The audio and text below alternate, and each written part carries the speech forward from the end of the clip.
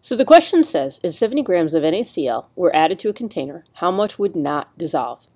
So find this point on a curve. We find 70 grams of NaCl added to 100 grams of water, and we have the right temperature, 100 degrees. And then you realize, well, we're way above this curve.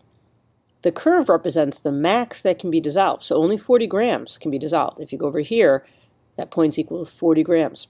So only 40 grams of salt can dissolve in 100 grams of water at 100 degrees Celsius. But yet somebody dumped in 70.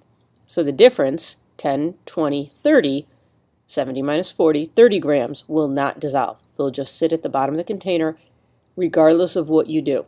Even if you stir and stir and stir, they will not dissolve. The max that you can dissolve at that temperature in 100 grams of water is 40.